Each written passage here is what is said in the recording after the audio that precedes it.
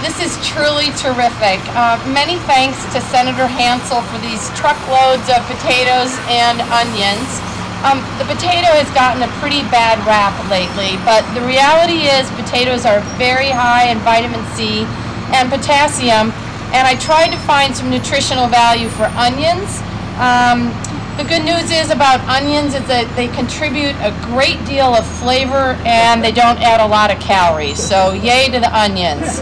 I am very grateful to Senator Hansel and the farmers of Senate District 29 for their generosity today.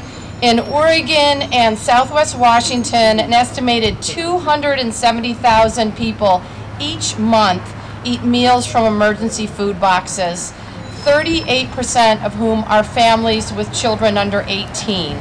The food that you all have brought us today will certainly be put to very good use. Thank you, Senator Hansel, and thanks to the farmers of Oregon.